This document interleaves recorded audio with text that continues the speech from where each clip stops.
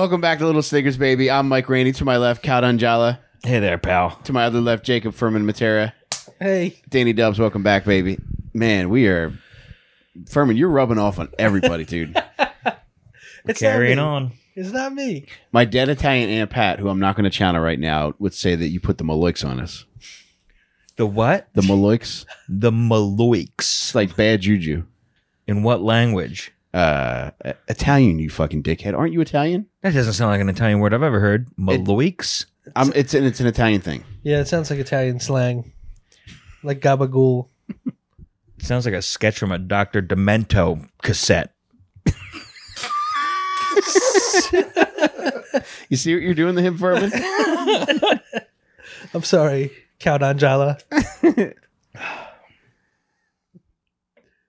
All right, boys. Listen. I feel terrible because I was blasting music of tonight's stinker when the guys walked in. And John's like, oh, yeah, I know a ton about this guy. So I think... We'll see what I remember. I guarantee you're going to remember a lot because you seem very knowledgeable. I certainly enjoyed the show and definitely fell into a Wikipedia hole. But, you know, we don't know exactly who we're going to be talking about yet. All right. So I think there's a couple things that I found that you might not know. I guarantee there are dozens of facts I'm about to learn. All right, you want to flip that coin to see if we can actually do this? What's the opposite of a sponge? Because that's me. I leave here forgetting every single fucking word you said. Here we go. A rock. Keep thinking while I flip the coin, you fucking asshole. All right, here we go. I'm going to flip this. If I win, we're going to talk about an impractical joker. If you win, we're going to talk about you know who.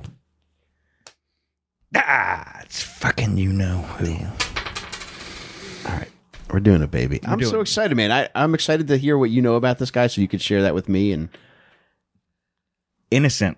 An innocent man. Wronged by the fucking government. Cal, I'm going to ask you to please I wonder what the fucking bootlickers out there think of this guy.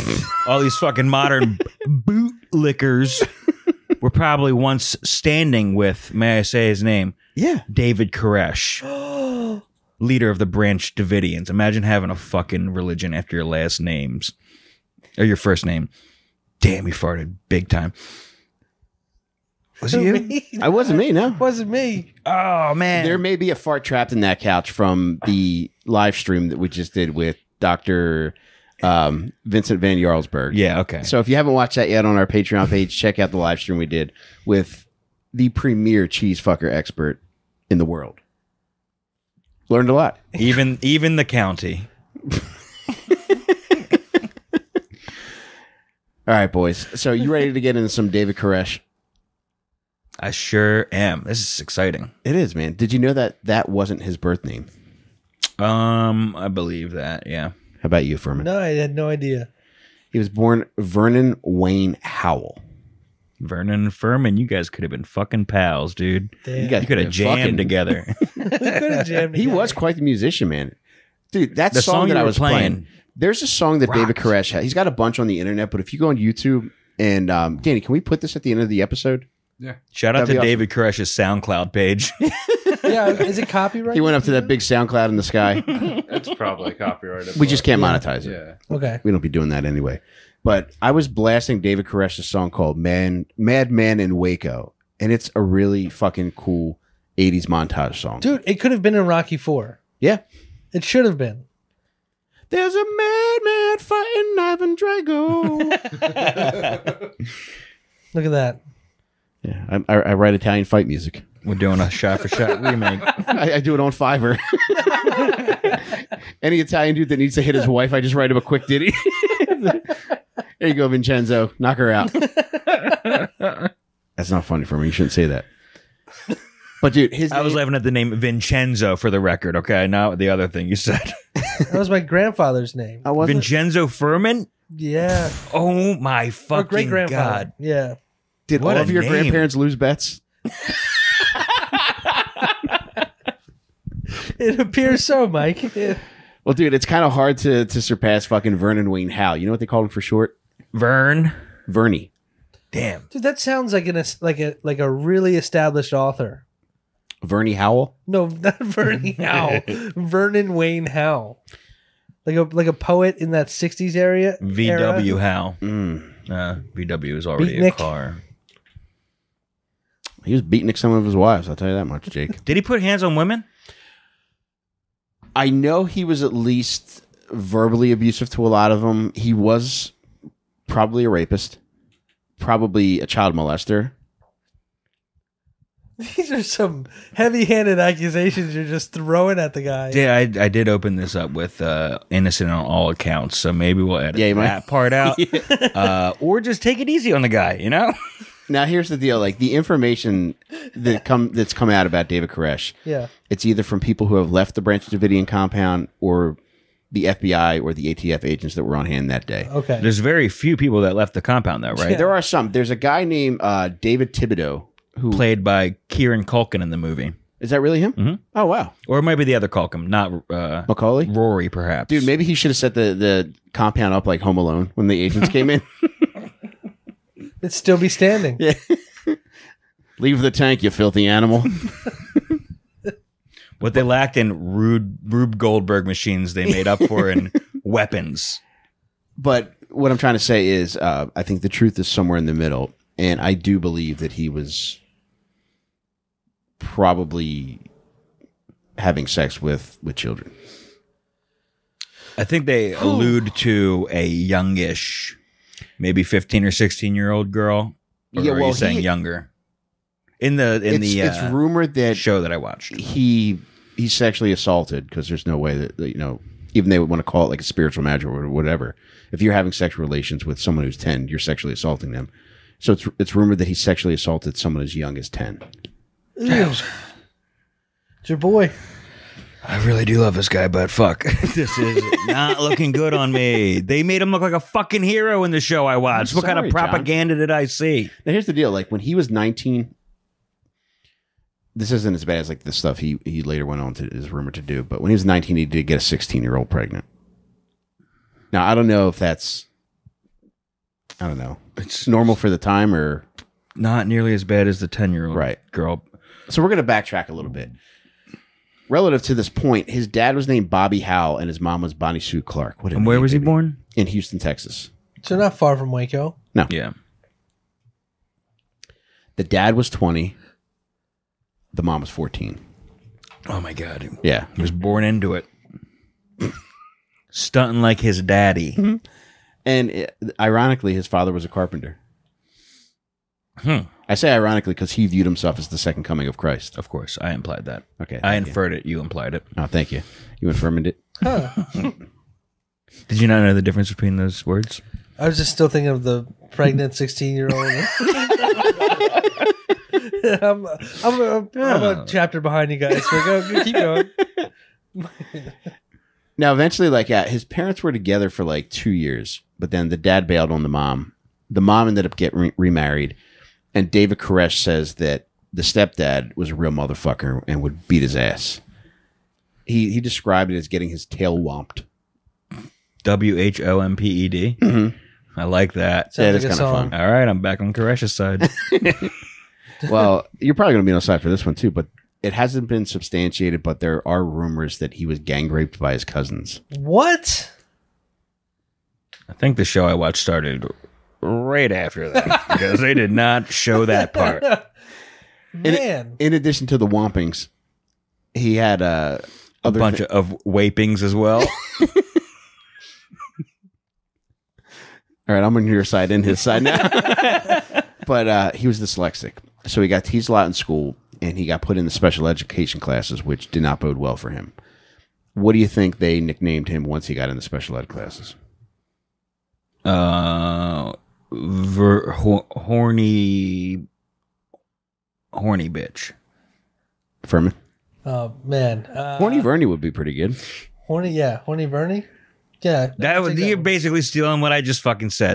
Damn it. Make up your own thing. All right. On the spot. Vernon, what was his middle name? Wayne.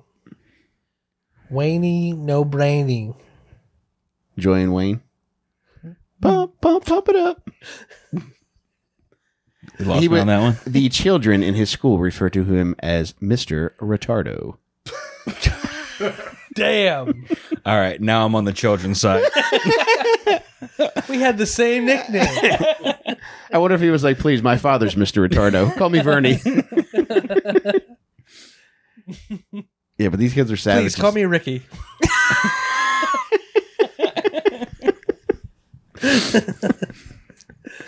He's got his mouth on the conveyor belt eating the chocolates before Lucy can even get to him.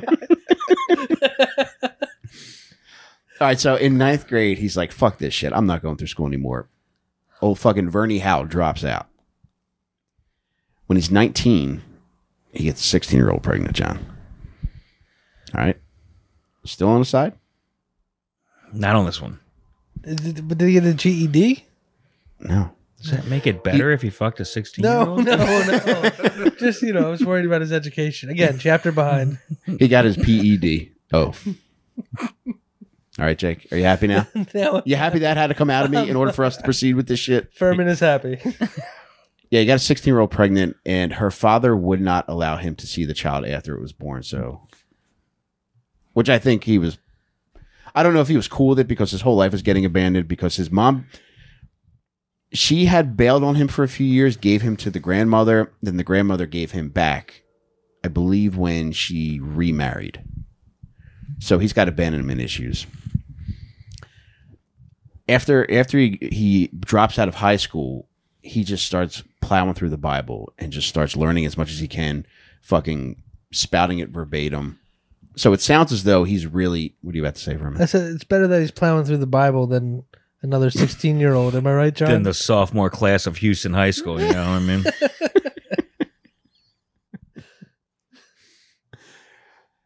Sorry. So he's memorizing as much of the Bible as he can, and he's starting to get in the church. He joins the Seventh-day Adventist Church. Okay. Now, when he's there, a member of the church says David Koresh never had a thought above his belt. Ooh. Horny. Do you think one of his pickup lines was like, damn, girl, you raised me up?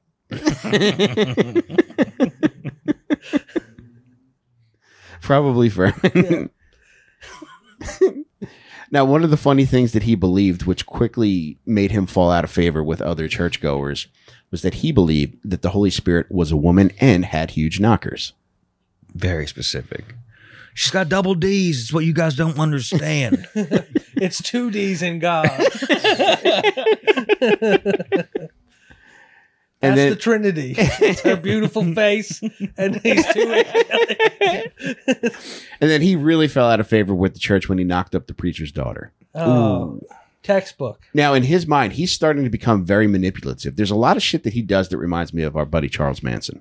Okay. But however, I couldn't find any evidence that he read How to Win Friends and Influence People. But he also wasn't a textbook serial killer. I guess Manson wasn't either, though. So Yeah. You know what, Mike? We Yes, could Furman. probably go through Texas. I mean, I know they probably have a very small reading list for school. And I know he did drop out, but we could probably see if there was one on the curriculum, how to win friends and influence people. is that on any school's curriculum? It might It's be. probably on the curriculum.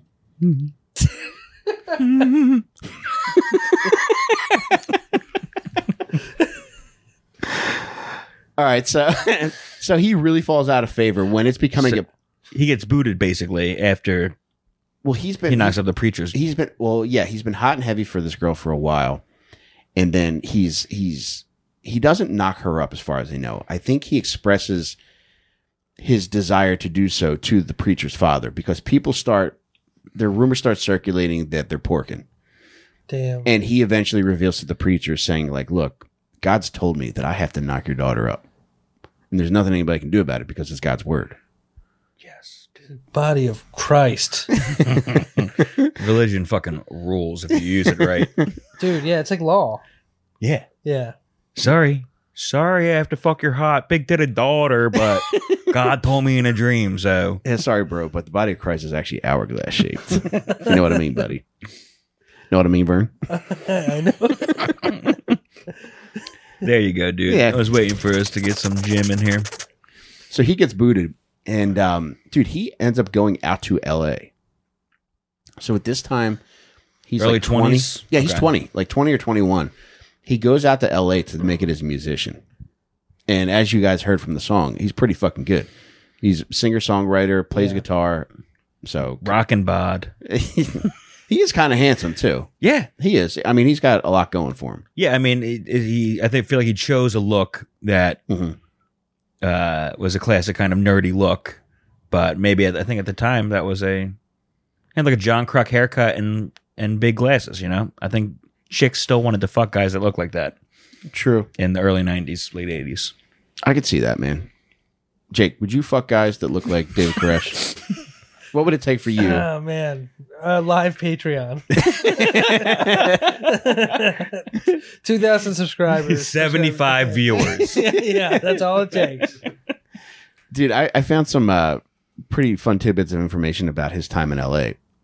Initially, he was out there for I think about 2 years, dicking around, getting gigs, just hanging out there, just trying to make a name for himself. It didn't really take off. However, he did make a lasting impression on people, and he did lay some roots out there. Even when he went back to Texas, he would routinely go back out to Southern California just to chill in LA. And he even kept residences out there. And from donations that people who ended up joining the Branch Davidian cult, they would give him money, and he used part of that to pay to keep these houses afloat and keep chicks in houses so that when he went out to California, he would have he had a little pussy ready for him. Yeah. Situation. This sounds almost close to, if dare I say it, Joe Rogan. Going out to LA, making it, and then moving to Texas and setting up a new life. Yes, who could forget David Koresh's $300 million deal with Spotify? Have you heard that banger? Yeah, he's probably got to deal with Godify now. All right, so when he gets back to Waco in 1981, he comes back because shit's not really working out in LA, and people did like him out there. There was one guy, I read an LA Times article where they were asking people who knew of him and who still lived there. There was one guy who said that he would lure younger musicians in by either giving them clothes, giving them food, or giving them instruments to play. And he was kind to them, so they kind of took to him. And they said he just had something about him. Again, like it instantly reminded me of Manson. They said within 30 seconds of meeting him, he could have you crying or laughing. Dang. Which, Furman, I think you could do too, considering how we just watched you deep throat that brick of sharp cheddar cheese. That is not true, Mike. You know it. I know it. That is not true. Well, we'll let people who subscribe to the Patreon find out for themselves. Thank you for putting this out there. I did not. I'm not defending it. We didn't even say you ate it with your mouth, buddy. You shoved it up your asshole. Jake may have $4 to see it on fucking live TV. Don't go so fast, John, because Jake may have inadvertently turned our Patreon into an OnlyFans. So we'll find out when we hear from Patreon HQ. But dude, he ends up going back to Waco, and he's tooling around. He's still got a band going. He's fucking hanging out with local musicians, and they're all into the church. And they start hanging out at the Branch Davidian compound. Wait, that wasn't his own religion that he made? Initially, no. Whoa. So he took it over. He like Napoleon. Yep. Wow. So the Branch Davidians, they're an offshoot of another group called the Shepherd's Rod. God damn it. The Shepherd's Rod. Koresh invented that one. So and I don't know if I mentioned, but he had been excommunicated from the Seventh-day Adventists when they kicked him out of the church. Yeah. They didn't just tell him to leave. He was officially excommunicated. Right. Dude. And one funny thing, and I don't know if he did this intentionally, but the Branch Davidians, the Shepherd's Rod, they were excommunicated from the Seventh-day Adventists during the 1930s as well. So they shared that in common. So that might have been something that ingratiated him to the Branch Davidians. Yeah. Mike, do you know what got them excommunicated? More times than not, it was showing them that you could suck your own dick. Huh. Sometimes there were some jokers when they would say body of Christ, they would say gay men. Simple shit like that could get you tossed, Jake. Like I was doing that shit in grade school, baby. I love gay men. Danny knows we found the clip. So the Branch Davidians were founded by a guy named Benjamin Roden in 1978. And they had their headquarters at a place called Mount Carmel, which is the compound that you see on the news. Sounds delicious. Yeah. Go on. But other people, other churchgoers that weren't even a part of the Branch Davidians would go there to chill, to play music, to hang out, and to just love Christ, Jake. Damn. So the compound that everything happened in was Mount Carmel. Mm-hmm. That's incredible. We only have Hershey Park. I'm about to go take over Hershey Park and start a religion. So Benjamin Roden, I'm sorry, I might have said he founded the church in 1978. He actually died in 1978. Oh. So Koresh gets there in 1981, and at this point, the Branch Davidians were left to Benjamin Roden's wife, Lois, who at this point was in her late 60s. Now, David just wants to take all control of this group from her. So he's like, all right, let me start porking this old bitch. He starts laying the pipe down on fucking 67-year-old fucking Lois Roden. Shoo-wee, the boy loved the pussy. Gave her the branch. He extended a 6-inch olive branch to Lois Griffin. Pina. And during this time, he's constantly fucking at war with Lois's son, George, who is also a psychotic dickhead. Damn. By 1983, David Koresh is starting to develop his own message, and most of that revolves around him being the Lamb of God and the second coming of Christ. And old lady still alive? She is. She lasts. All right, so this is 1983. She's alive until 1986. So he's fucking her into her 70s. So put that in your pipe and smoke it, Jake. And when got a light? And when did everything? I don't want to jump ahead, but what was the 1993? Wow, that's crazy because usually women last longer. In life or in bed? Both, John. Both my wife and I come in 13 seconds. We usually say jinx. Don't say anything to each other the rest of the night. It's not a healthy relationship. There's a vending machine of Coke in the bedroom. You throw a balled up roll of socks at it to get it to ejaculate one. I'm sure there's a different word they use that describes Cokes coming out of machines, but ejaculate seems to work. It definitely did in that situation. All right, so tensions are starting to rise between he and the son, George Roden. Now, at this point, George sees him potentially taking over the church, so he's like, all right, I got to put a stop to this. So George tells him with his boys that Koresh and 25 of his followers have to get the fuck out. And they do it at gunpoint. And David doesn't take too kindly to this. There's a building that George Roden owns that David ends up burning to the ground. And he says it's not his fault. God made him do it.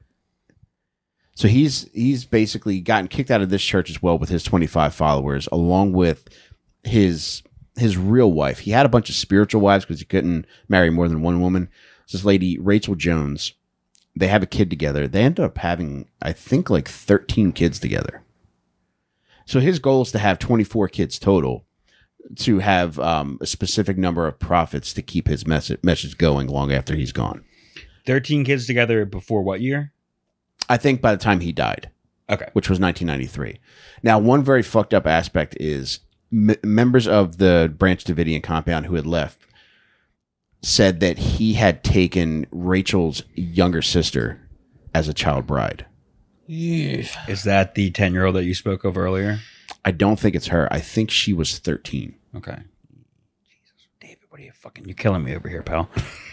Trying to be on your fucking side, dude. So they go to so David and all his boys that got kicked out, they go to Palestine, Texas. Sounds biblical. Damn. You know, pretty strange. And once he's fucking relegated to Palestine, which is 90 miles away from Waco, he's like, fuck it, I'm going to travel a little bit. He ends up going over to Israel. Now, when he's over in Israel, like Israel? Yeah, not Israel, Texas. I was like, man, spent 40 days there. And he heads to Tel Aviv, Arkansas. But no, he goes to Israel. Damn. And he's meeting all kinds of people over there. So he starts recruiting people from Israel people that are from the UK, people that are from Australia, people that are from America to come back to the compound. It's brilliant. To leave where they are in Israel to come back there. Now, one thing that he's doing too is he's convincing these people to forego all their possessions and hand them over to the Branch Davidians. Wow. And it was rumored too that he was able to finance a lot of his travel and a lot of his money to pay for these houses in different cities by fucking draining this Hawaiian millionaire dry. You really just did a milking a man motion.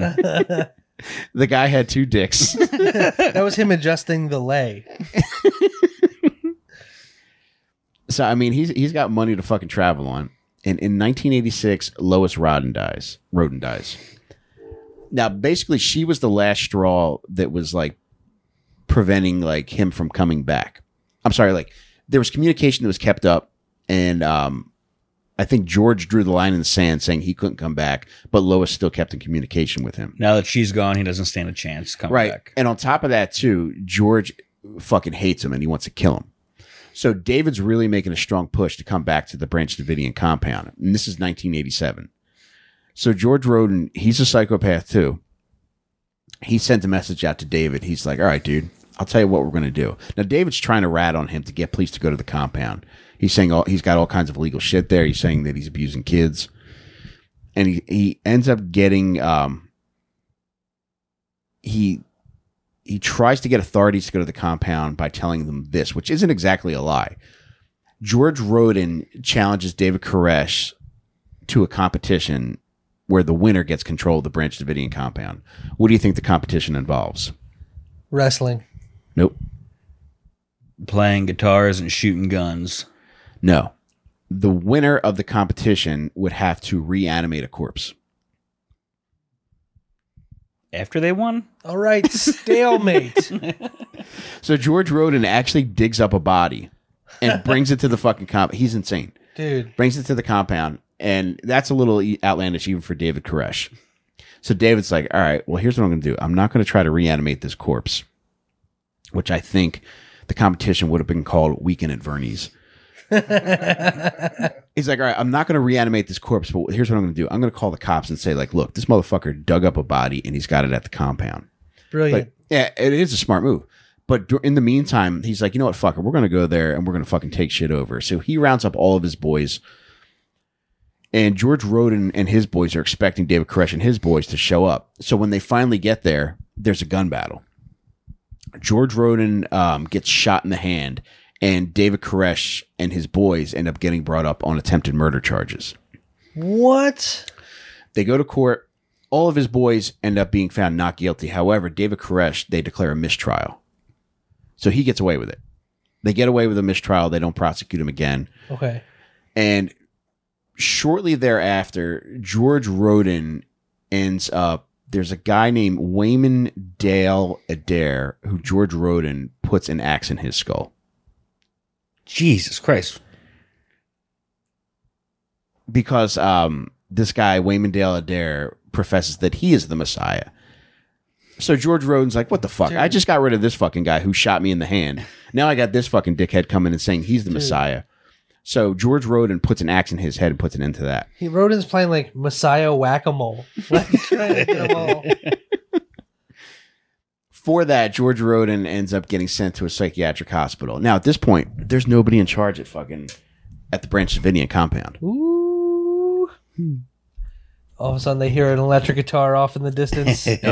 Oh, dude, one funny note about the electric guitars is one of the guys that became one of Koresh's disciples was an airbrush artist. So Koresh had him airbrush all the guitars with biblical scenes on them. Nice. That's pretty fucking cool. Yeah. So he's back in favor with John now, Jake.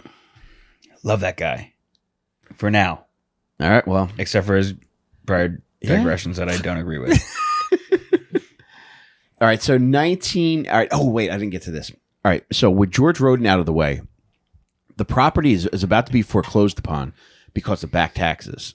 So old Koresh is like, you know, what if I paid those back taxes? They're like, yeah, dude, it's fucking all yours. But yeah, wouldn't it be tax-free because it's religion? I don't know if all the buildings on the property were considered part of the religion. Yeah. All right. So he's able to get the compound for paying off the back taxes. Okay. So he gets that. He's now in total control of the Branch Davidian compound. Mount Carmel Center. And the year is 1990. okay. He at this point he now changes his name from Vernon Howe to David Koresh. Was he already being called David Koresh, or he just does a full? He came up with that. So where David Koresh comes from, David comes from King David of David and Goliath fame. And is that where Davidians comes from as well? Probably, yeah. So I guess it fits. I thought Branch Davidian was from David Koresh's name. like named after him. No, it wasn't. Because the show doesn't you would assume cover. so. The show starts when he's already taken over. Right. Well, it starts with Ruby Ridge. Okay. And then he's already established the Waco compound. Yeah, it was Mount not. Carmel So he compound. named himself, I guess, after Yeah. that. You know, it'd be like, you know, Muhammad Ali opening up a lunch spot and he would name himself Muhammad after Muhammad cheese. You follow what I'm saying? Does that make any sense? More than I'd like it to.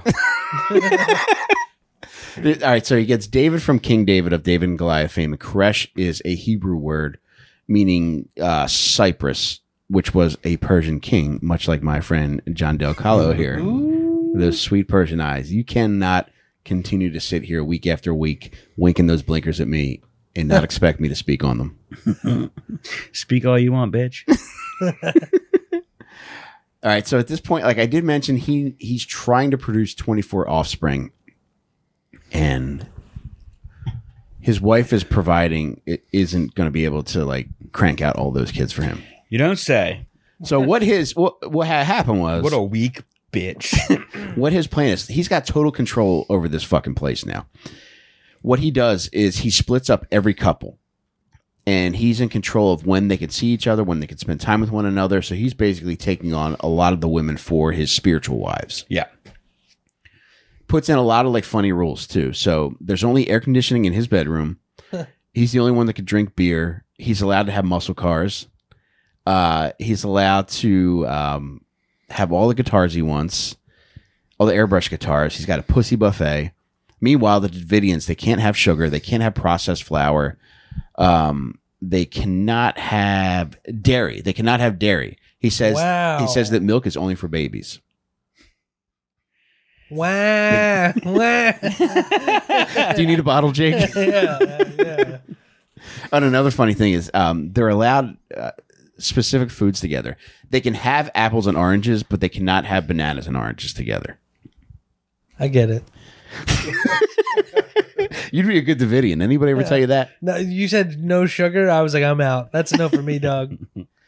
There was something that one of the guys in that LA Times article that I'd mentioned, one of the guys that knew him in LA said he would do weird shit, like warn you against certain things that you shouldn't indulge in. And one of them was laughter. He says, you really got to be careful with laughing too much. I have no idea what that meant. He would have shot me in the head so fast.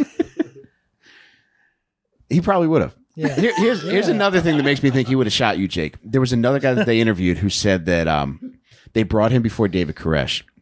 And he's like, would you die for Christ? He's like, yeah, I guess. He's like, all right, well, let me ask you this. Would you kill for Christ? The guy's like, nah, man, I'm out.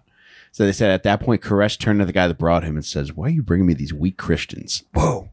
Yeah, imagine having a guy say that to your fucking friend's face. Jesus Christ. Damn. Back on Koresh's side, baby.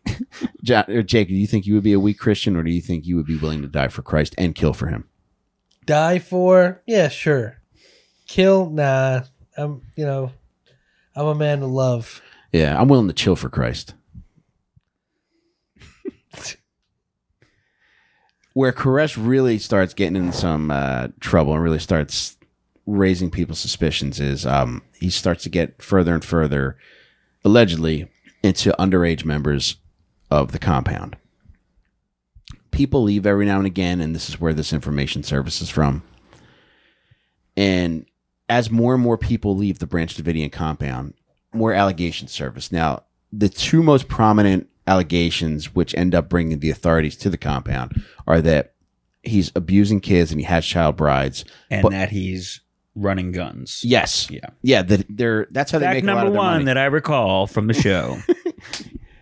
So apparently, they're buying and selling guns which I would love to find out like what laws they were circumventing in Texas, which brought that kind of attention. Because when the raid happens, the ATF shows up to the compound before the FBI does. Mm-hmm. So it seems like they're more concerned about the weapon sales and seeing what they have there. Now, I'm wondering if maybe there were like local thefts.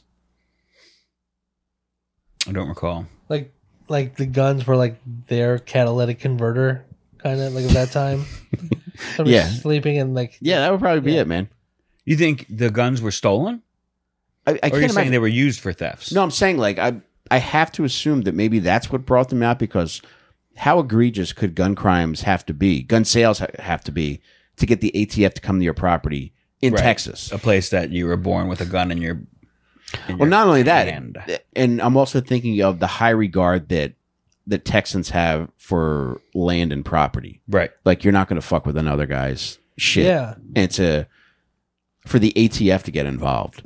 Well, I mean, I feel like it's looked at like if the Hells Angels was running guns in Texas. You know what I mean? They wouldn't just be allowed to do whatever they wanted with. They still got laws. You know what I mean? And the fact that it's ATF and it's not local Texas authorities that are, it's federal. So they have the power to go in and just say no. Would you ever consider joining a motorcycle gang? Yes. Which one would you join? The Pink Ladies? Fuck you, you piece of fucking shit. Jake, what about you? I would, yeah. You Pink Lady material? Yeah, no, I'm probably not. Is there a lesser gang? No, you got to join the Pink Ladies, dude. If you're going to be a biker, you got to join the Pink Ladies. I'm telling you right now. Are you in or are you out? I'm in. I All can right, do it. Good. And here's what the thing is: you don't get an option. We beat you in and sex you in. We beat you off in. You got to come in my mouth if you want to get in this gang. Keeps talking. So I mentioned the ATF is the first to come onto the scene. I believe in the show they that happens after like an anonymous tip. Okay. Like a Koresh enemy or somebody that left the compound. Here's what I'm wondering. Phone call. I'm wondering if the guy George Roden orchestrated this. Was he still alive at the time? He was. He was just in psychiatric care. Yeah, it might have been him or one of his guys. But how would he have known? I'm sure he's got people visiting him. Yeah. Well, yeah, maybe. He's probably Branch Davidians was a small collective. Word travels, Dude, just imagine how angry it would make you to know that your mortal enemy has not only taken over your mother's house, but is airbrushing guitars in there. Dude. You fucked my mom, and that pissed me off. But he's airbrushing guitars on my property. So, dude, the initial raid happens on February 28th, 1993. And that isn't, compared to the last week, it's uneventful, correct? No. Initially... Oh, wait, do people die? There are. Didn't you remember the Ice Cube song? Because just like Waco, I could take foe, ATF, today death. That was the first day. 4 ATF agents. And then the killed. standoff happens for... It's 51 days. Yeah, or months. On February 28th, 1993, there's 4 ATF agents killed and 6 Branch Davidians. Yeah. So right off the bat, shit's popping off. And he gets shot the first day. Right, and they negotiate being allowed to bury the dead and all that without getting shot by the ATF and that shit, yeah. And at this point, the FBI hostage team comes in. One funny thing that I found out about the FBI coming in there. So there's the negotiators and then there's the hostage rescue team. They're at odds the entire time with one another. Mm-hmm. So the negotiators, they're led by a guy named Byron Sage. And the fucking hostage rescue team apparently fucking hates this guy. So much so that they have to share a fucking outhouse or a porta potty. And they're writing graffiti besmirching Byron Sage's name. And one of the things they write inside the porta potty is Sage is a Davidian.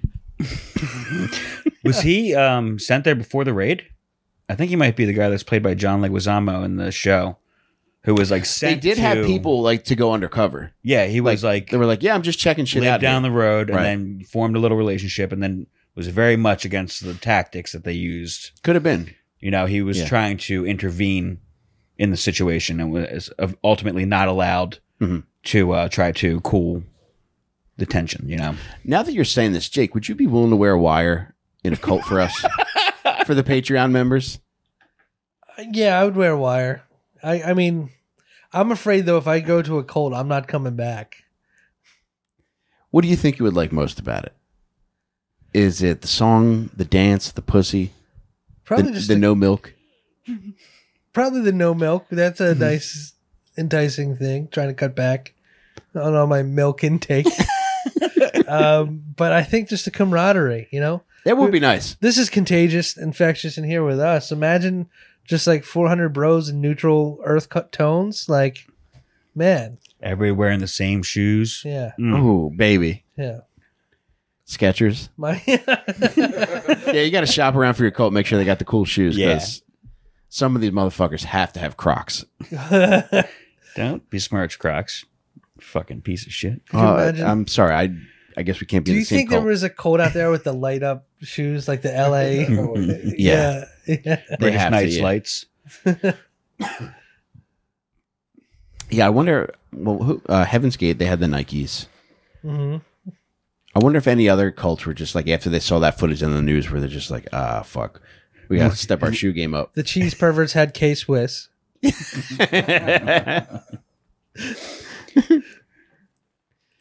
So, dude, even though the FBI is at odds with their two teams that are in there, they're still trying to get all these people out. And there are times where, like, they do release some people, some women and children get out, but there's still a lot of people inside of there.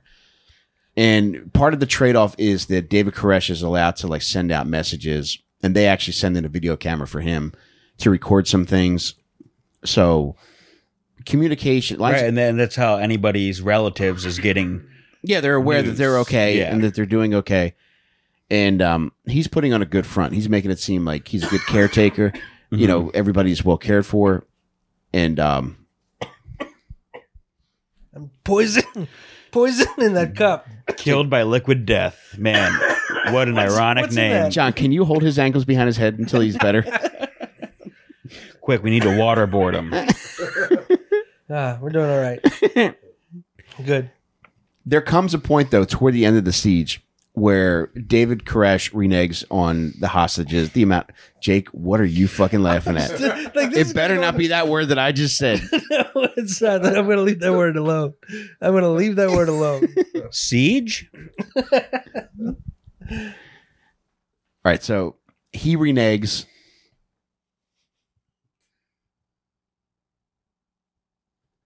Jake, am I going to be able to finish the sentence where I'm Yes. talking about him reneging?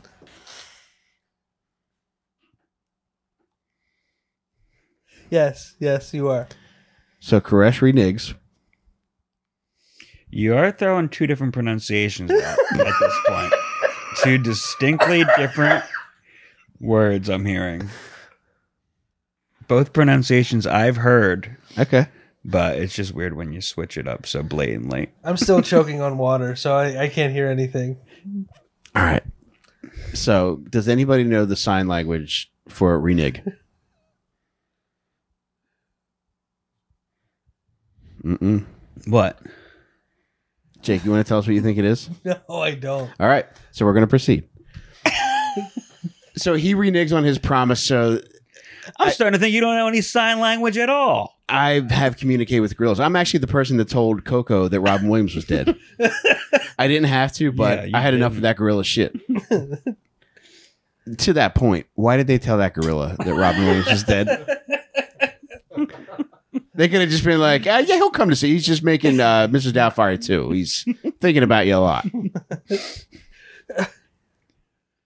Some people are just evil, Mike.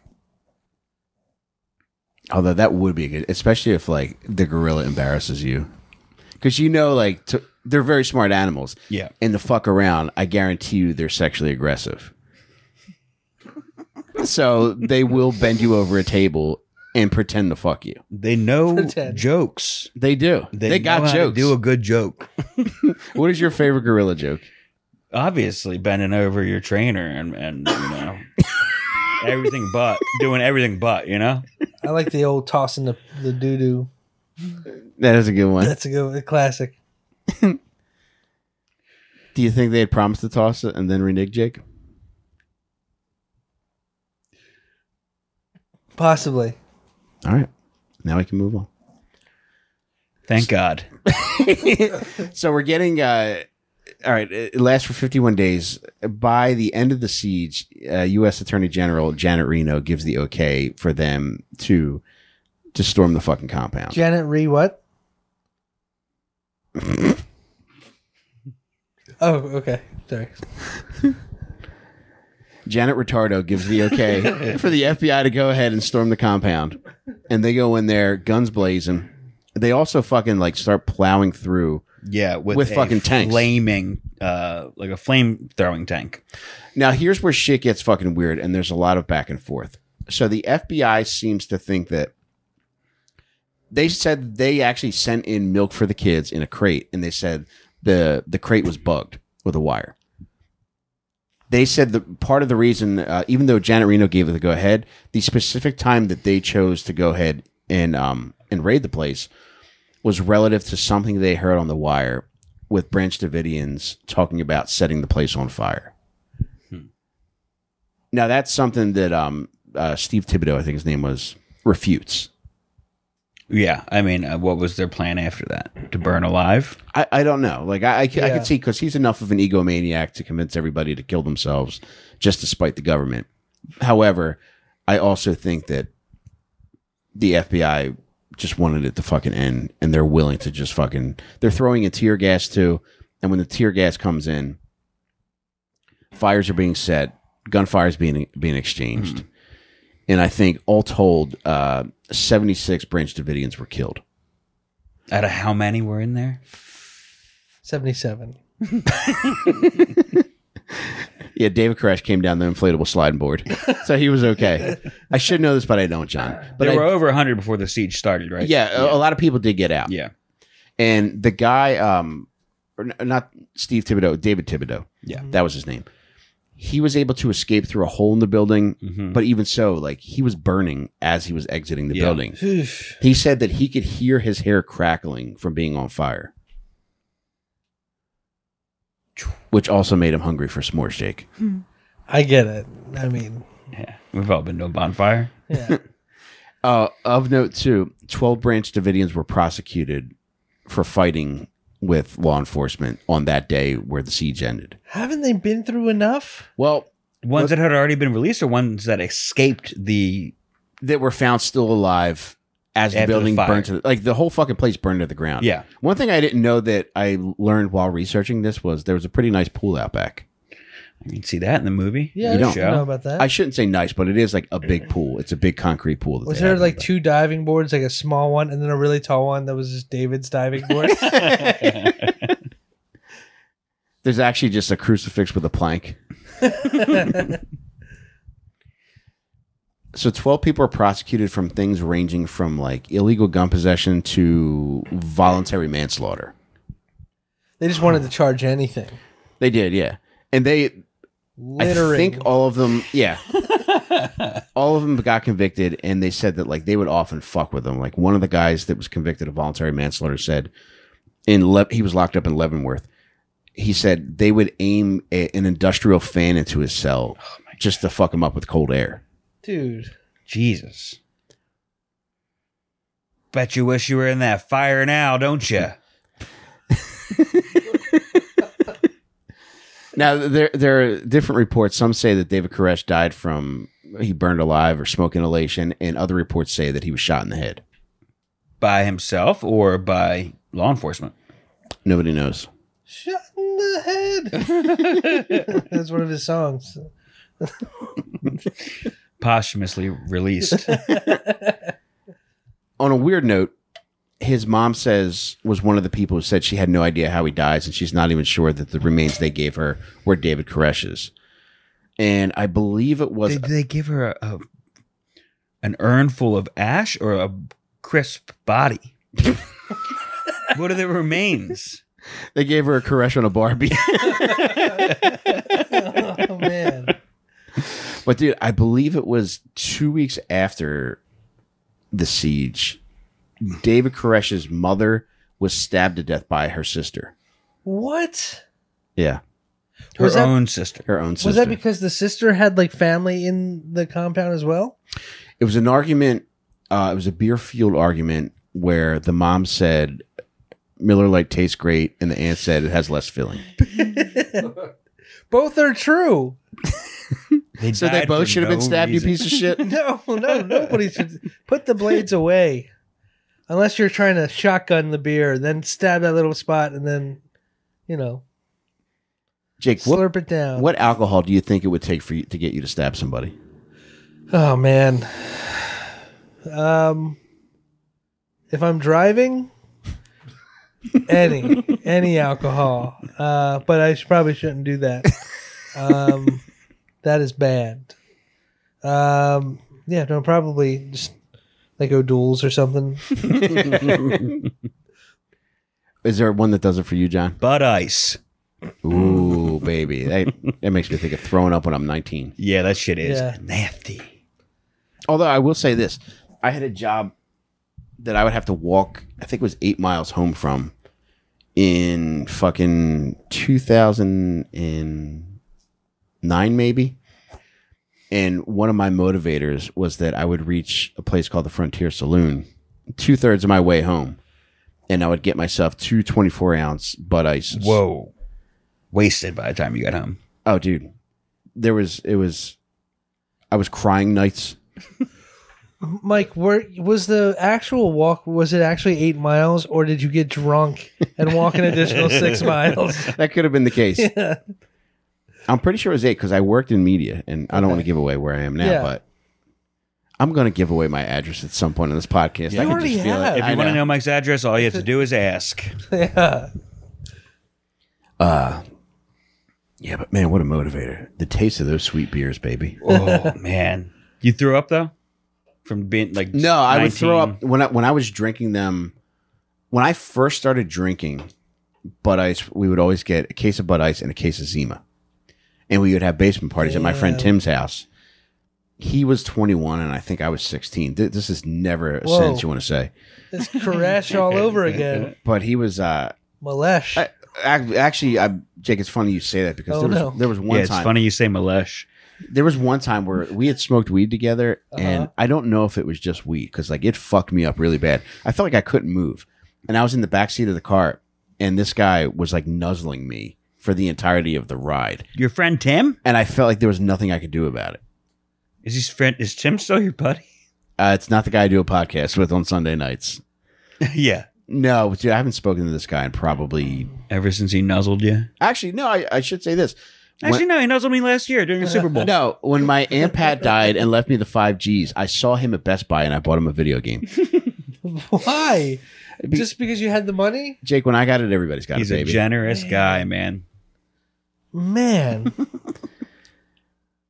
What video game? Did he choose? He did. I told him to send pick you out one. whatever he wanted. I felt like I was taking my son. I'm going to send you my Amazon wish list. Except it was a man 5 years older than you. Dude, we would have so much fucking fun. It was just like the ultimate basement parties. We had body pain. Pin the tail on my badonkadonk. You spin the bottle. Were you basement party guys? Oh, yeah. Yeah. 7 minutes with Tim.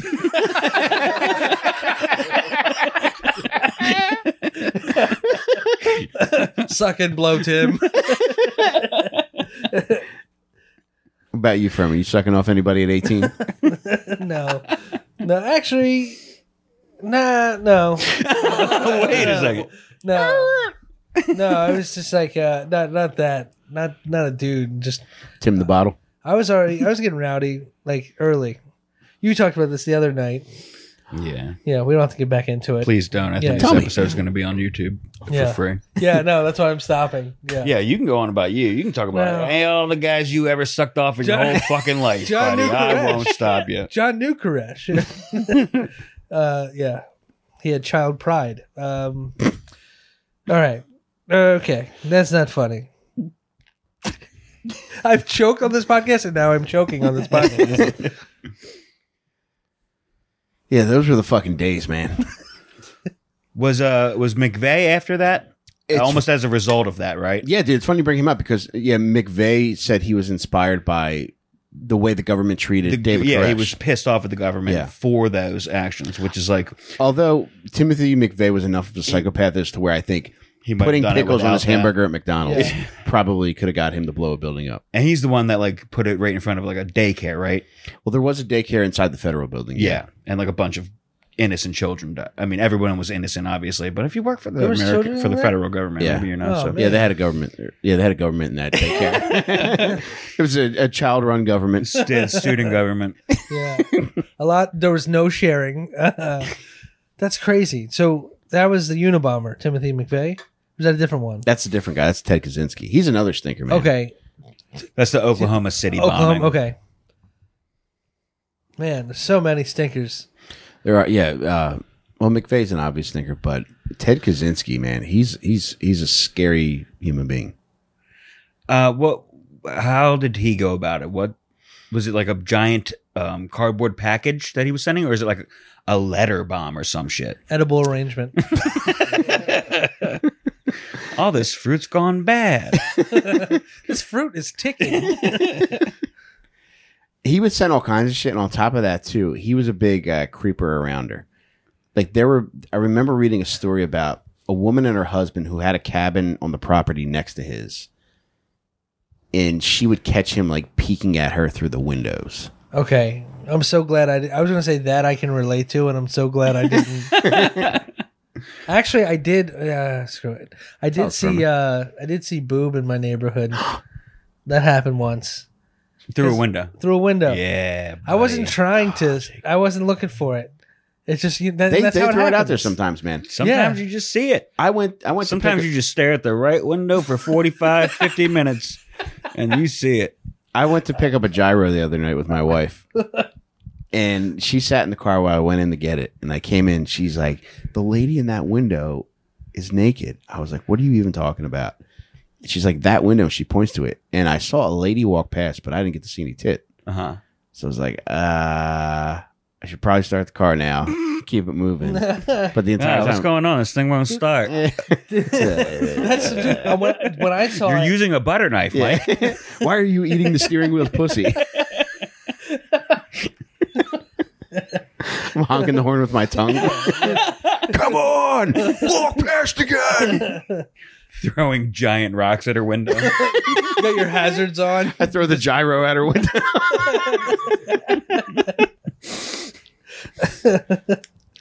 Yeah, when I saw that, dude, I was walking my dog, and my dog just strolls. Like, he doesn't keep a pace. He's just like, I want to smell everything in this yard. It's his walk, pal. He's Yeah. allowed to do that. And that's what, yeah. So I'm just like planted there. And You I'm should just be a dog attorney, John. yeah. Yeah, man. I couldn't move for like 30 more seconds. I'm like, please don't look out the window. Please don't look out the window. That is not my camera out. That's all.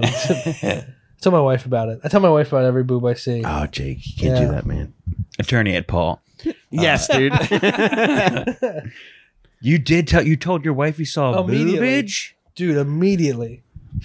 One time, okay. It ain't a lie so- if you just keep it to your fucking self, dude. So this is good. One time I live in it doesn't matter. There's a girl who lives next door, and our doors are very close. I was in the bay. I think I was coming back from here one night. Okay.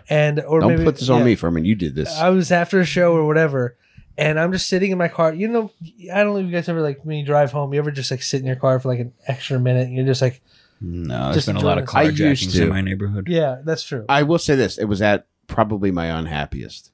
Well, I'm very happy, Mike. Okay. How dare you? I'm not insinuating that. So or I'm not happy that I inferring it wait or whatever as long fucking as I John's can. words were.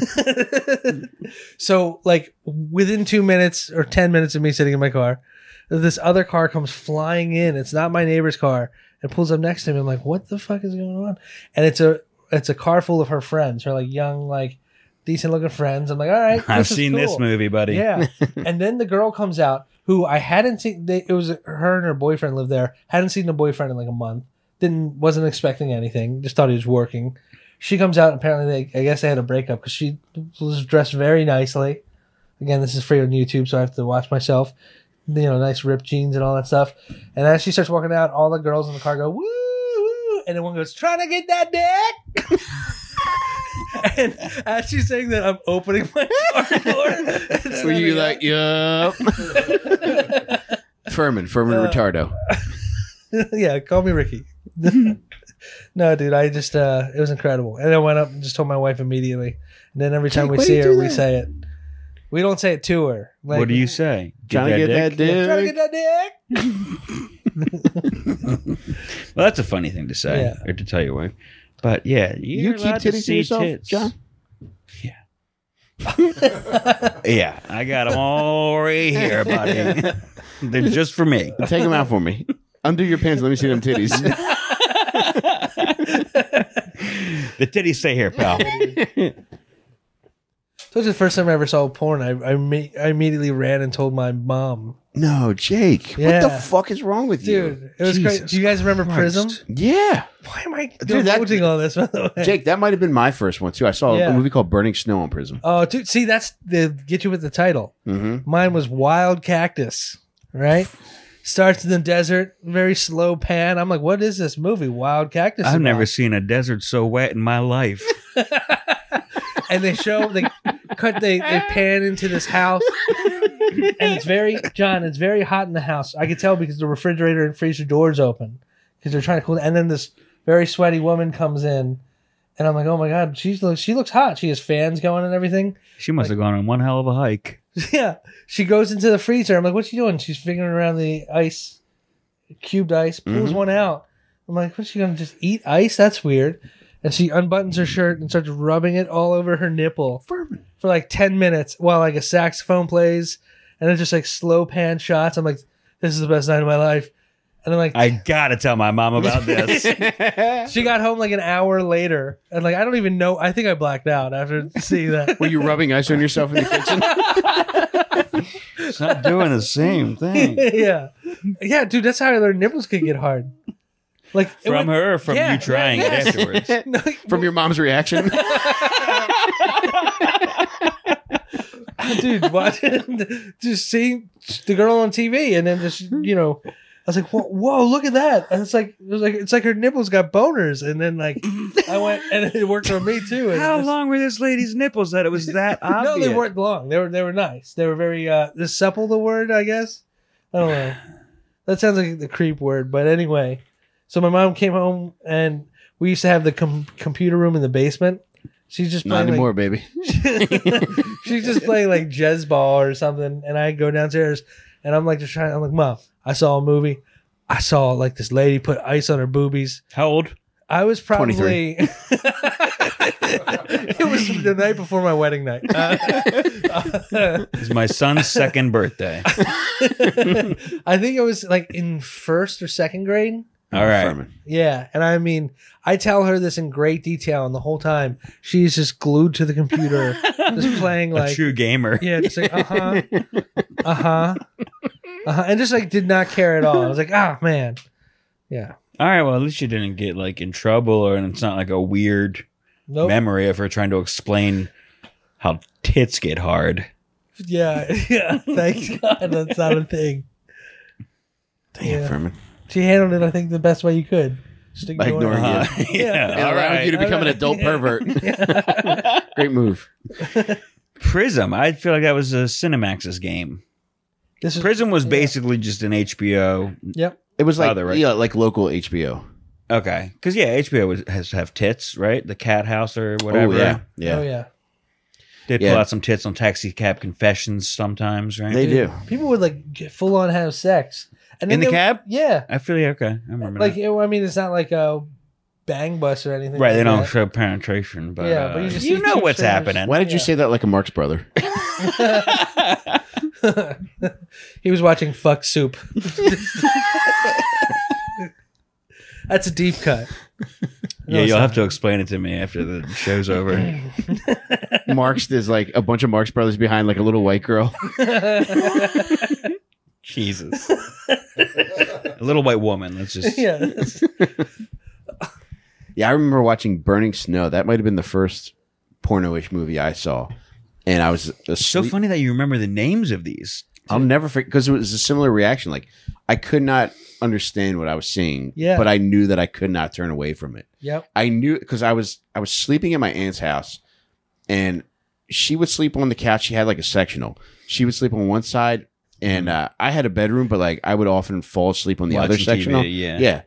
We fell asleep probably watching the fucking Flyers or Sixers, and I woke up in the middle of the night, and Burning Snow was on, and I was just like, "Did you see the credit or the titles card? Is that how you know the name?" Yes. Okay. Yeah. At the end, because there was not like a TV guide too. Channel. Well, no, she had school. she had like the flip TV guide. Yeah, you couldn't hit the info. Jake, on the now that I'm saying remote. this, I told her and my mom too because I remember them laughing about it. I told you, dude. It's and it became a joke, and it wasn't like How old do you think you were? Maybe the same age. Yeah. Damn. I remember because now that I'm talking about this out loud, I remember it being like a running joke between my mom and my aunt. And then eventually my sister got onto it. Like, yeah, he's probably watching Burning Snow. I was like, oh my God, they even used the title to fuck on you. Yeah. But I remember watching that and Revenge of the Nerds too. And Revenge of the Nerds like wasn't as bad as Burning Snow, but there was a lot of titties. Are there really? Yeah. Oh shit. Fuck yeah, dude. I'm gonna go rent Nerds. Imagine going and paying $9.99 to rent Revenge of the Nerds instead of just beating off to Pornhub. I heard there's tits in here. Yeah, you just got to dig for them a little bit. You'll find tits. You'll get them. I believe you. Already have them. Yeah, I actually tell my wife anytime I see my own tits. You're not going to believe this. I still got them. I was eating a gyro. Every time I get out of the shower, hey, come here. Quick. Which is strange because I know she doesn't tell me when she sees dick. Dude, I saw a crazy video of what's going on with a very sad situation in Ukraine. But the way Ukraine soldiers are like, people are dealing with looters during this time. Have you guys seen this video? They're like, apparently they're saran wrapping them to poles. Oh, that's pretty funny. That's awesome. They pull their pants down. Yes. So their dicks out. And they put something in their mouth to kind of so they can't like yell for help or anything. But like, well, I mean, what are you going to say? Come look at my dick. Please, someone come look at my dick. Please come help, but close your eyes for Christ's sake. Eyes up here. Don't look at my dick. I've never done a Ukrainian accent before, That's but I really have to good, say, dude. I nailed it. Are your windows open? Your neighbor's about to get a knock on your door. I heard there's something I need to look at. The property values are plummeting in this fucking neighborhood thanks to this goddamn window being open. That is a very funny prank. Is Bam Margera leading the troops out there? Yes, Jeff Tremaine directing this war. Yeah, we got General Zelensky on the ground with his pants around his ankles. He's about to get up for work, but he has no idea what he's in for. dude, I was like, there's no way this is a real thing because they're showing it happen to one guy and then the camera turns and there's another guy with his dick already out. I was like, oh, this is great. More than one way to skin a cat, Jake. Oh, man. How much are tickets to Ukraine? They got to be pretty cheap right now, right?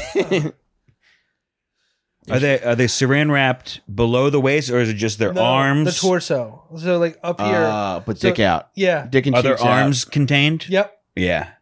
Yeah, Amazing. Otherwise you just unpeel it. So they'll get out eventually. What'll get you saran wraps? Stealing anything? Yeah, I think they were trying to deter looters from what I read, which You got to be a real Ukrainian piece of shit to use this time to get a free Samsung 65-inch UHD 4K available now. And Zinsky's Crazy television. Zinskis. Prices were already low, but now These prices are Ukraine.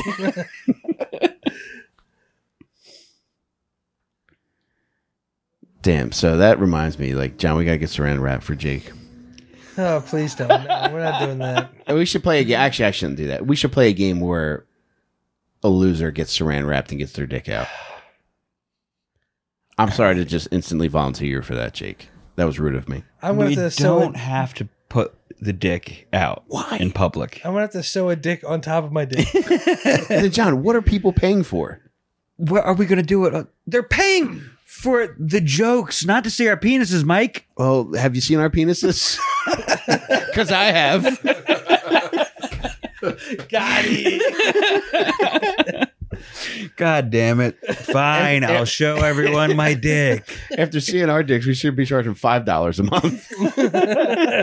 If I lose, I get to wear VR goggles so I can watch porn and stay rock hard the whole time, all right? I'm not showing, I'm growing for this crowd.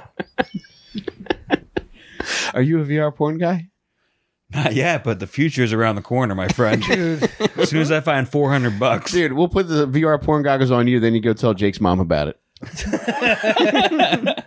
I tell you, she's playing the same game but in a VR helmet. Yeah, that's right. Titties, you don't say. I put on those VR goggles, not like when I was on vacation, and they had a test setting where it's like, oh, you can just like dance with a robot, like it's fun. And I started dancing with the robot, and the robot had moves. I'm like, ooh boy. I don't like that this is awakening me with this robot. Because it just looked like a robot. It looked like an R2-D2 or something. But then it started twerking. But then it had some hip movements, and I'm like, oh, man. I'm so glad you're a robot and not a person. Did you ask it if it needs input, Jake? Be honest. No. But no. But it is forever saved in my memory brain. Did you pull down your pants and the robot told you have a short circuit? I had a hard drive, Mike. You guys are fucking killing it. Keep going, man. It's like a tennis match over here. It's a tennis match. And I am in love. It's Tennis Williams. Oh, man. Yeah, so little dicks, murder. What else do we want to talk about tonight? Our little ass dicks. Yeah, I can keep talking. I can talk about these dicks all night. Where do we get saran wrapped if we lose this competition that we're never going to do? Ukraine, dickhead. What are we? Oh, all right. I thought we were going to do it down in the fucking Lou Turk's parking lot. Oh, I don't be doing that in my neighborhood, man. That's Ukraine behavior. We'll do it at Onyx then. I just want to point out, he said Lou Turks, and you're like, yes, I don't do it in my neighborhood. I think you've referenced Lou Turks enough for people to I'll never know that you're in the area. I'm never going to set foot in Lou Turk's Gentlemen's Club again. Because of your last experience? No, they just classed it up. They It looks made nice. too But you went in there to see the class up, right? I did, and I hated it. Right. So that's your last experience. Yeah. You fucking dickhead. Were you like a John Taffer walking in? You were like, this is not disgusting. Slop it up.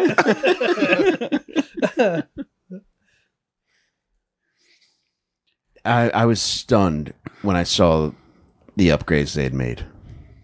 They put a lot of money into it? They did, man. They had lights. Yeah, was it too bright in there now? Like, could you see too much? Before they had just one of those extension cord lights.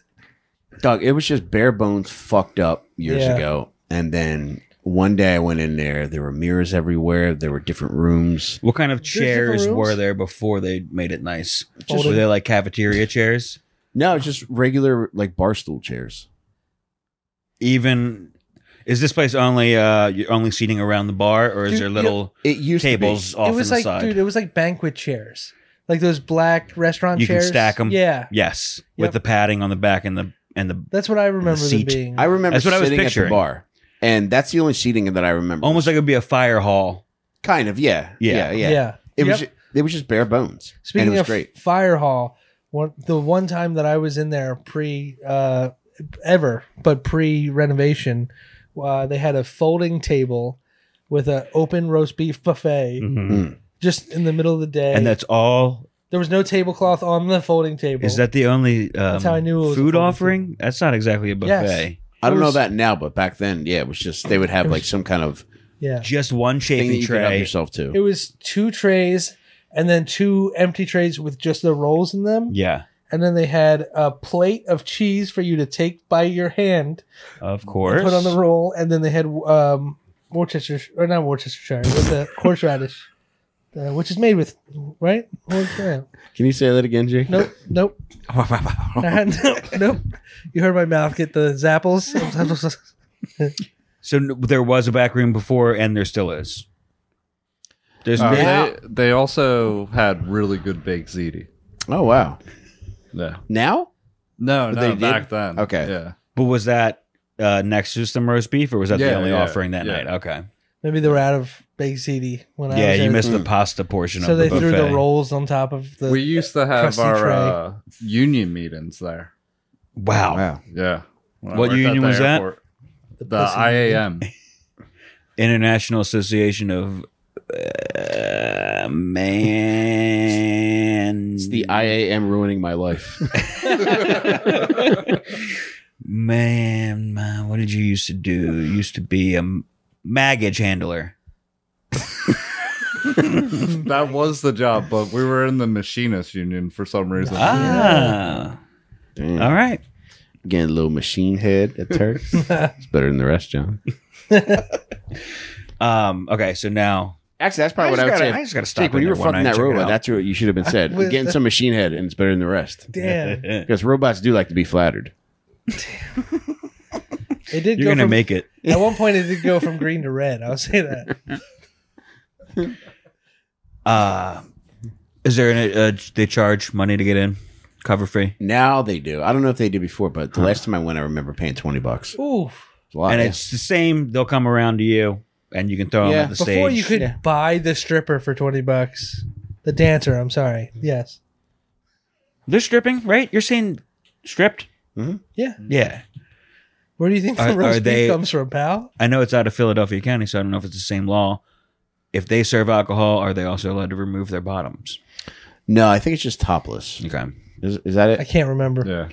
And then if it's It's just BYO, you can show your pussy and asshole. That's You how should they be a do it. lawmaker. Yeah. Can you say that again? For strippers and dogs. It's the same practice. Showing ass? Well, earlier he was a lawyer for dogs. Now he's a lawyer for strippers. Stripper law. In either case, just rub my face in it. We'll hit you with a newspaper, Mike. You're acting up. Put me down. Rub my belly. I got worms, baby. Here I thought you guys were good boys. I do hate strip clubs, though. Yeah, me neither. I don't like being bothered. Honestly, like Me too. my ideal scenario is haunting a strip club.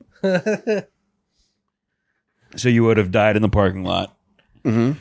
And now you never have to pay cover again. So Dude, do you think anyone's ever had a funeral in a strip club? Oh, no doubt. Yeah. yeah. Do you think it's just been like people like who work there, or do you think it's like, yeah, you think it's They like, do. Yeah. Honestly, that's probably how they haunt a strip club.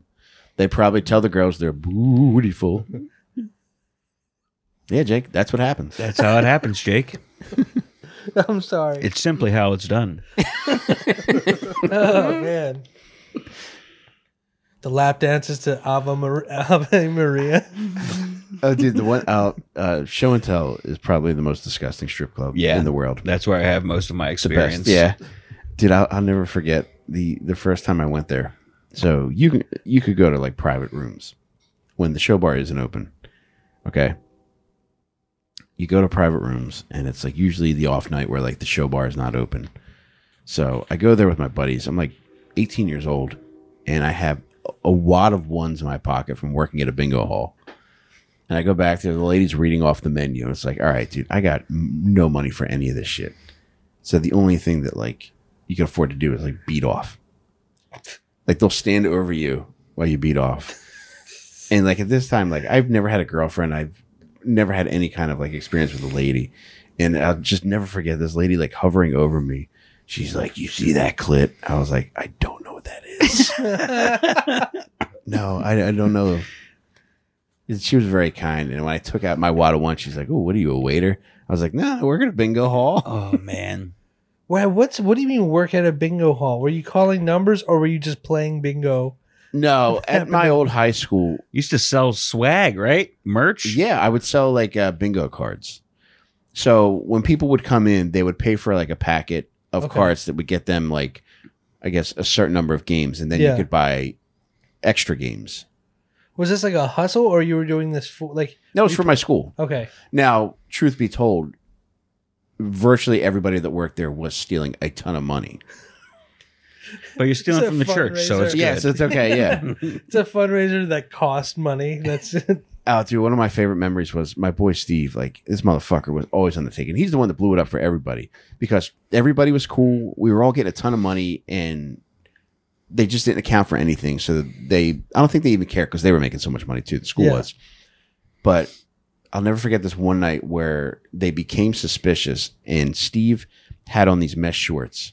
And you know those rip 'em things that you buy? You rip them open and it'd be like three cherries, shit like that. Well, Steve would sell those. And he had on these mesh shorts one night. We were about to like lock up for the night. And it seemed like a fucking 1,000 of them came spilling out the bottom of his mesh shorts because he had them Opened tucked or closed? Closed because he had them tucked in his waistband. So the grift was, you would say like, "Oh, this lady won $100," and give the rip. Meanwhile, you would just be in the bathroom opening 1,000,000 of them until you got winners. Yeah. And then Steve came in one day. We would all wait outside and wait for our boss to come to the door to let us all into the school. One day, Steve pulls up in a fucking bright red Mitsubishi 3000 GT, and he's 16. And they're like, "Wait a minute, He bought a fucking car off of this grift? dog." Dude, cash. every fucking weekend, I would work Fridays and Saturdays, and then on Sundays, I would have my mom drive me to Strawbridge and Clothier, and I would just get like hundreds of dollars worth of Tommy Hilfiger gear. Damn. Your It mom was didn't think awesome. something was up? She didn't give a fuck, man. She was playing that same video game Jake's mom was. What'd you call it? Jezebel? Jazzball? Yeah, they were working the same mouse. Yeah, those Shout were out to days, Strawbridges, dude. baby. I love that store. Hitting the cologne section, Oh my god. spraying up before Oh, you... dude, I'll never forget. I went there to pick out an outfit specifically to go see the 1996 women's gymnastics team at the Spectrum. You are the biggest creep I think I've ever met in my whole entire life. Did you see Carrie Strug? I did. Wow. The whole squad was there. Carrie Strug, Amy Chow, Amanda Borden. Actually, I sent fan mail to, Oh my and she God. sent me something back. Mike, don't name all of them. Dominique Dawes, Dominique Mochianu, JC Phelps, You only get two more until you're fucking and certified creep. Shannon. What was her last name? Oh, God, don't say it. I can't think of it, John. You're lucky. Don't know it. Thank God. Give me a minute. I'm going to think of it. I know so many of them. Damn, I can't. You're lucky. I can't think of this lady. It's Shannon something. Wow, you only fucking knew 90% of the team. Yeah. Well, there were 7. There was Carrie Strug, Amy Chow, JC Phelps, Dominique Dawes, Dominique Mochiano. There's 2 I don't have. It was Shannon something. And then, fuck, there was one other one. Did you have Carrie Strug. Did I name her? He named her 5 times. Like in the back of your closet, tucked away, is there a USA Olympic tracksuit from '96 There's not. Although I did and a have. fake backstage pass? Jake, Were they in Philly? Where were they? after they won the Olympic gold medal, they They did like Disney on Ice tour. They did, yeah. They swept the nation, and they're just like, all right, we can monetize this. Yeah. And they would Did they come sell out- merch at the events? They did, yeah. Yeah. Dude, my entire bedroom looked like fucking Ray Finkel's bedroom. Jesus. With these young girls? You were Dude, of I was age, young, though. too. Right, yeah. I was fucking. I was 19. They were probably your age or a little How older. old Dude, were right? I was 17. So this is after your Beauty and the Beast phase. 2 years after. Well, maybe 3 years after. Did it start with you seeing Disney on Ice and then gravitate towards the Olympics after that? I think I remember seeing Disney on Ice as a kid. I think so. Guarantee it. But You have pictures of it in your wallet. Oh, they're gymnastics. They're not ice skating. I'm an idiot. Yeah. Never mind. Sorry. yeah, they're flipping, baby. Yeah, I knew Carrie Strug was a flipper, but But they're both weird to do at 17. yeah. Are you looking them up, Danny? Yeah, it's Shannon Miller. Miller. Yes. He said it exactly the same time you did. You Yeah, tied. beat you. I knew it. See it. You're fucked.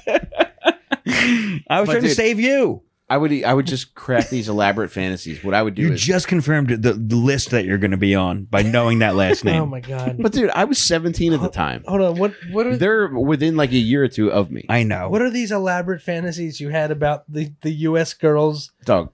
So what would happen is I would watch the Olympics during the day, and I would also I would record songs during the day.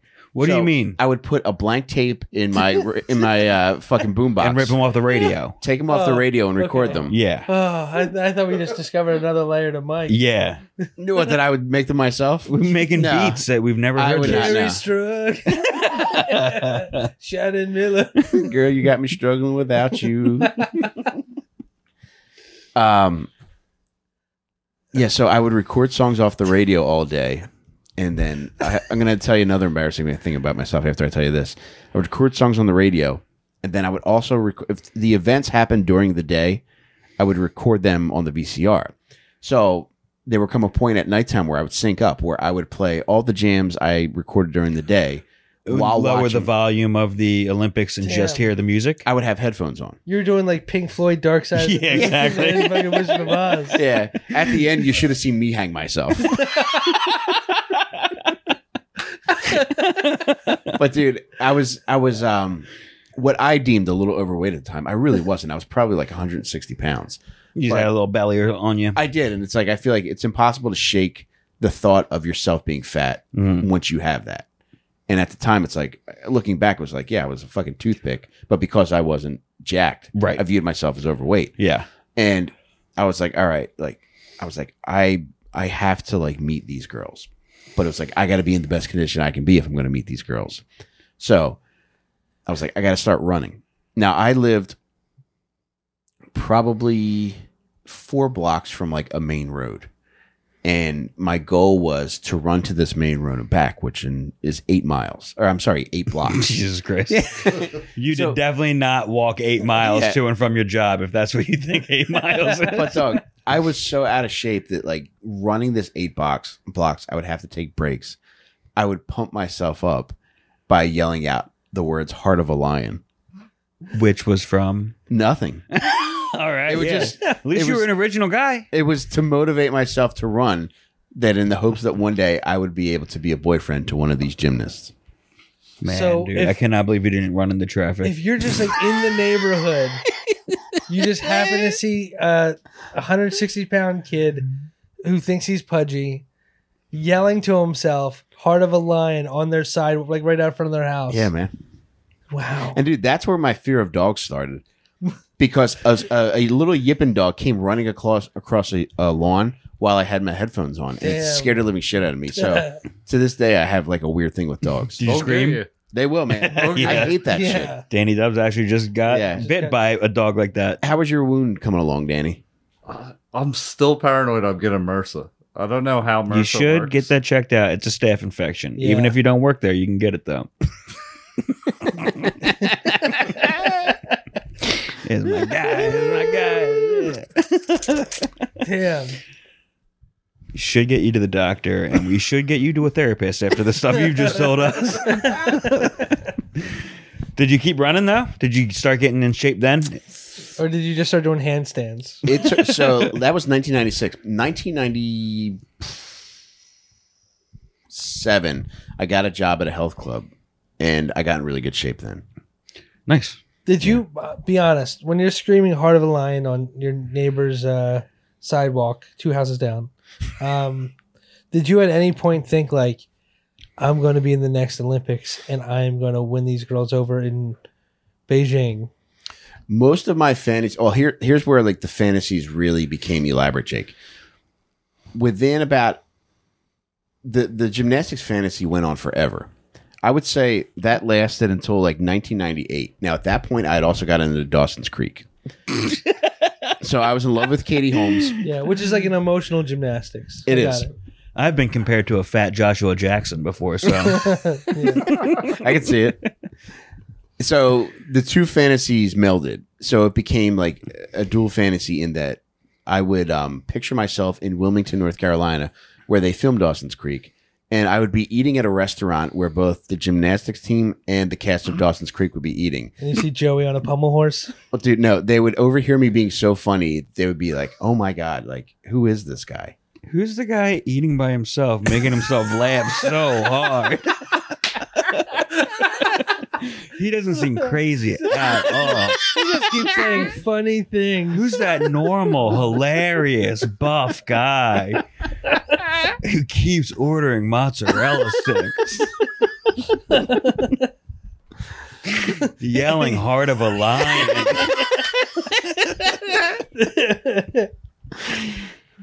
Jesus Christ. But that came crashing down because like my dad like came up to my room one night. He's like, "Dude, you got to do something different." He saw the Finkel room? Yeah. Well, that lasted a while. But the thing that precipitated that conversation was that I wasn't doing anything with my life. Now, the 1996 Summer Olympics, I had just graduated. So it's like, I'm just blowing off steam. I'm not doing shit. Yeah. But by the time 98 rolled around, like I really wasn't fucking doing anything with my life. My life would revolve around episodes of Dawson's Creek. At 20 years old. 19-ish. Still seems a little old. To do what?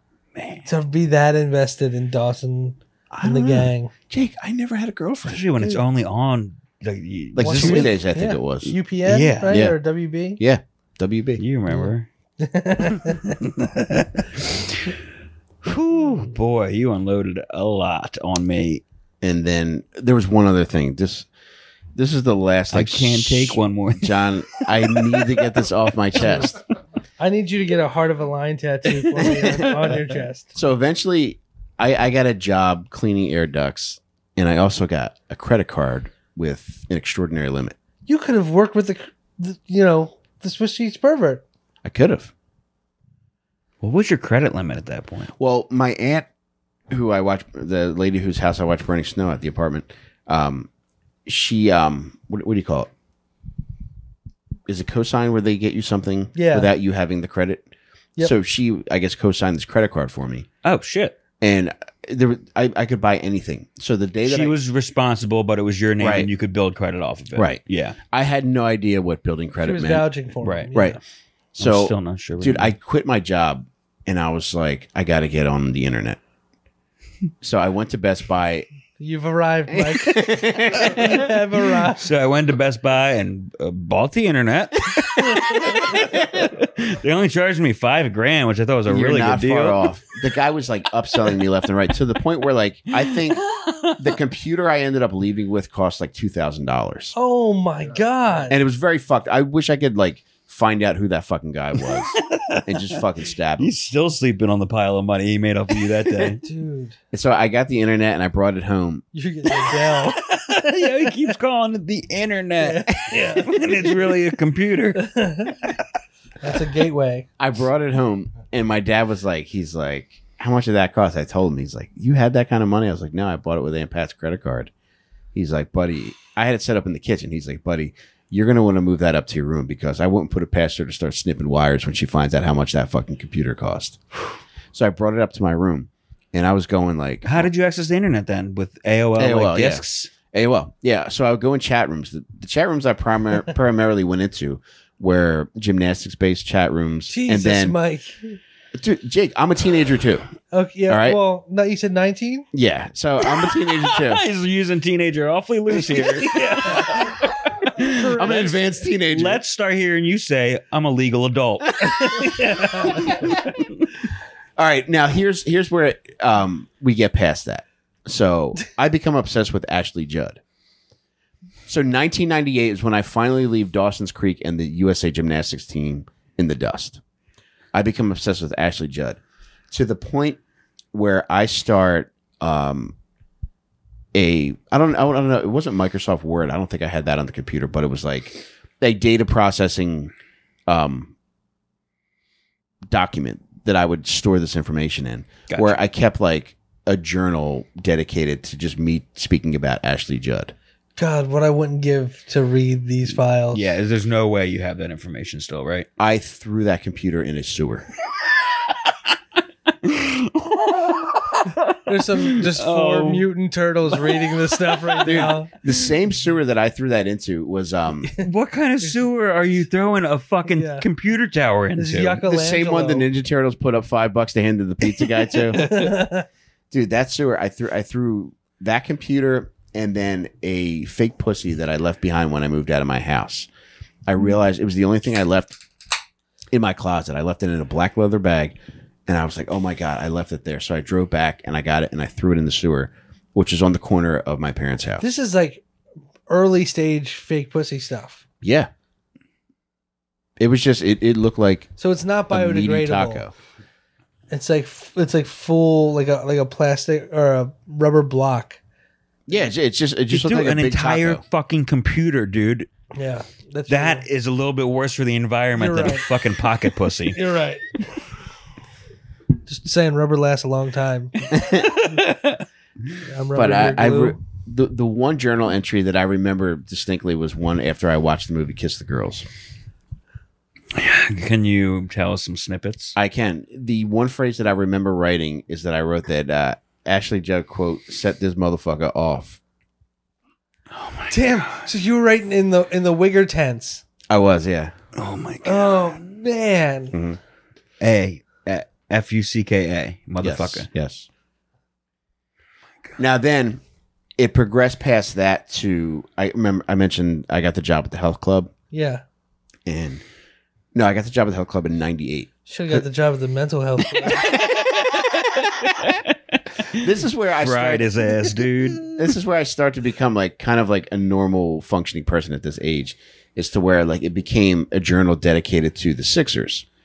Because the Sixers worked out at the health club I got a job at. This is just one big long file that shows your personality change from unreasonably obsessed with Ashley Judd, asking a lot of questions, then he finds the answer. Trust the process. Mm-hmm. Trust the processor. To that point,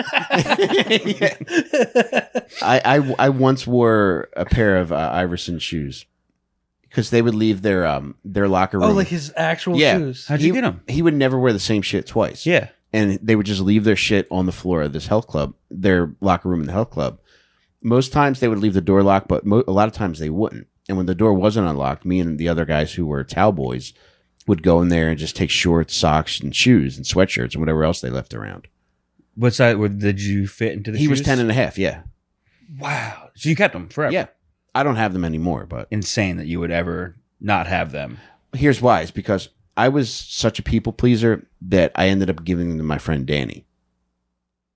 Because after you wore them around a bunch? After I wore them, he said he liked them. I was like, well, here, you can have my shoes. Buddy. Did you tell him you are he knew? Well, he ended up getting a job there, too. He got fired because... he was sniffing the shoes before he put them on. It's the Wigger version of Sisterhood of the Traveling Pants. Sisterhood of the Traveling Reeboks. Take my sneaks, dog.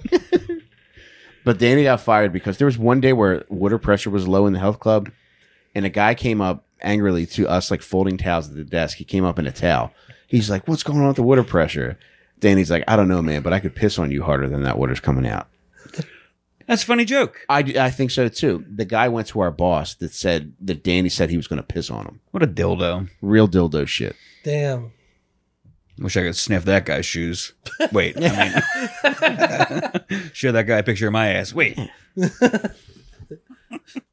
Saran wrap his ass. Yeah, so that's how I became what I am.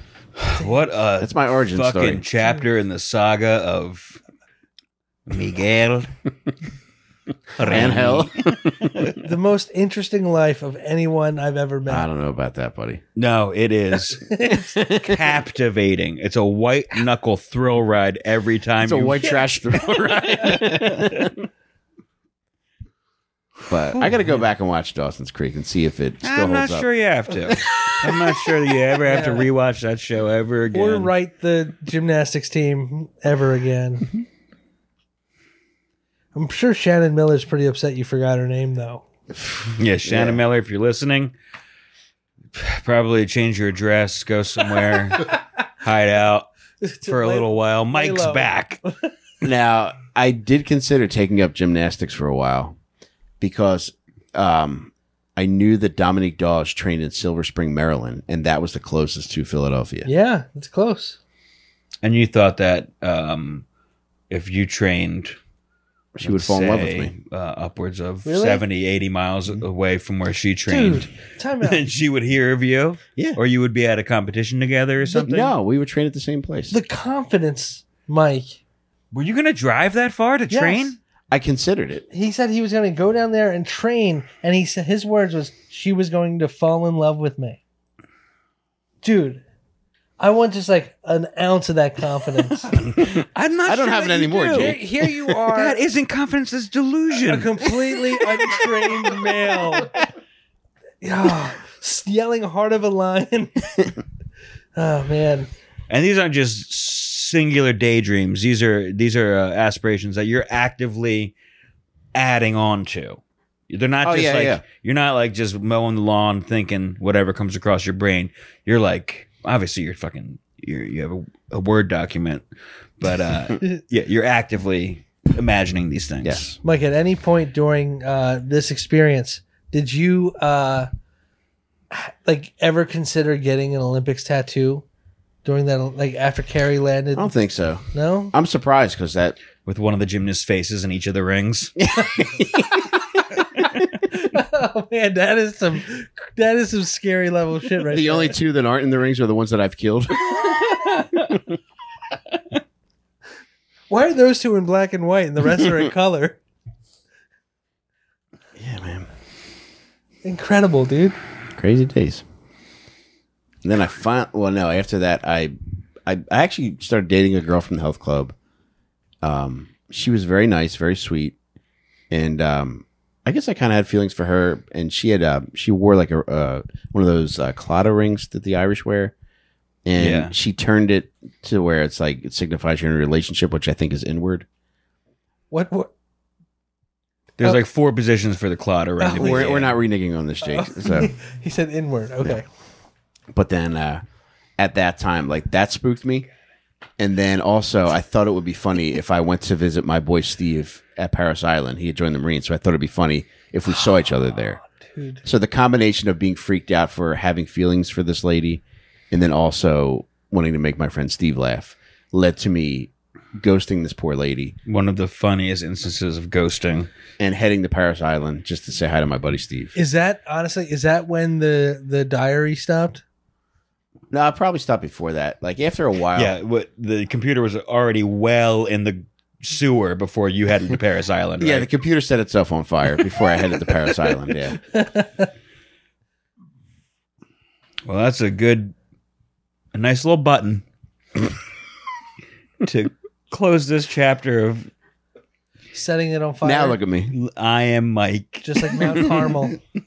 Bringing it all around. The computer was on fire just like the compound in Waco. I'm following. You can keep going. Like Waco, You'll still a fade out on this one. Jake, Waco, talk as long as you want. Home of Chip and Joanna Gaines now. Oh, I love them. Yeah, they're really bringing Waco around, man. It's a hot spot. Shiplap everywhere. What does that word mean? It's a type of interior siding. Shiplap walls, but he calls it chiplap. He should. He should. Oh, I thought you said chiplap. No, I said shiplap. Oh, I thought you said chipwrecked. I thought you said you wrote the Chipmunks movie and the Squeakquel and the Chipwrecked. No, I movie. said that the computer was set on fire like Waco, the compound. Mount Carmel, it melted. Play him off. Let's hear some of that fucking sweet David Koresh chords, melodies to fade Because him it's out. in fire. All right, guys. Well, I think this is more than enough information than anybody needed to hear before bed. So I'm so sorry. I just want to be open and honest with you. So Thank you for that. now you know why I am and what I am. Thank you. Yeah, well, it's another puzzle piece, but something tells me this is a 5,000 piece puzzle we're putting together. All right, guys. Thank you for listening. Thank you for watching. Love you guys, and we'll see you next time. Bye. Later. Bye. Especially you, Magnificent Seven.